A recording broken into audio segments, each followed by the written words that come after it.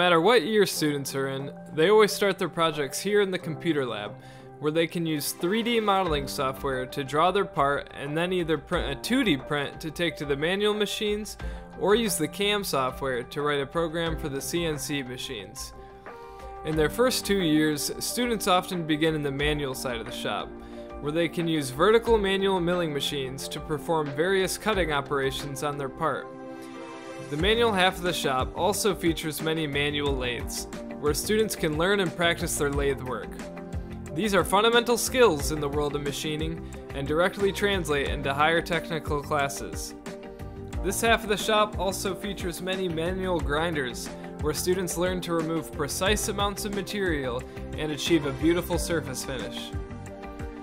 After spending their first 2 years mastering the manual milling machines, students move on to the other half of the lab, which features CNC vertical mills along with CNC lathes.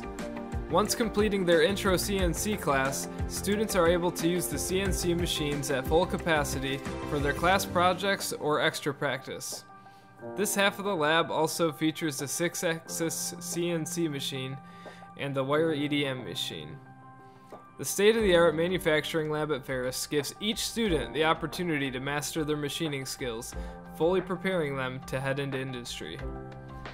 For more information about this lab and the manufacturing program, head over to Ferris State University's website and visit the Manufacturing Technology page.